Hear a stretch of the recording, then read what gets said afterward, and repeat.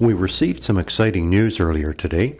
NASA announced the discovery of a distant planet that may be habitable, that is, support life. Labeled as Kepler-22b, this planet orbits a star that is very similar to our Sun. And most important, the orbit of this planet is at the perfect distance to maintain the right temperature for the existence of liquid water and life. This is the first planet discovered with the very real possibility that it is supporting life. NASA scientists discovered this planet by monitoring the brightness of a number of stars.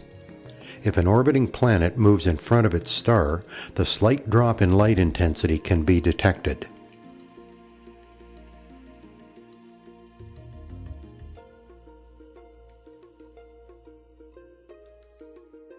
If subsequent drops in intensity are detected with a consistent cycle, then it is probable that a planet has been detected. The data from this observation indicates that 22b has an orbital period of 290 days. If you are familiar with some of the major constellations, I'll show you how to locate the area of the sky occupied by Kepler-22b. This planet sits 600 light-years from Earth. From our perspective, it is close to the constellation Cygnus the Swan. Start by finding the bright star Deneb. I'm located in the Ottawa Valley at latitude 45 degrees north. At this time of year, early December, Deneb is high over the western horizon at sunset. The star Deneb represents the tail of the swan. The main stars create this stick figure. Cygnus the Swan is oriented like this. Now to find 22b. Astronomers use a coordinate system to locate objects in space. Right ascension and declination are the two coordinates needed to define the location of an object. These are the coordinates for Kepler-22b. I used astronomy software Starry Night and these coordinates to locate our target.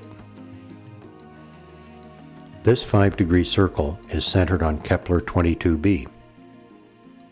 If you look at this area of the sky, you are looking toward what could very well be an inhabited planet.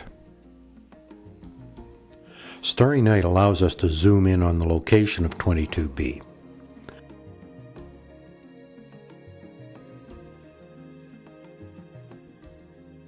This field of view circle is very small, only 5 arc minutes in diameter.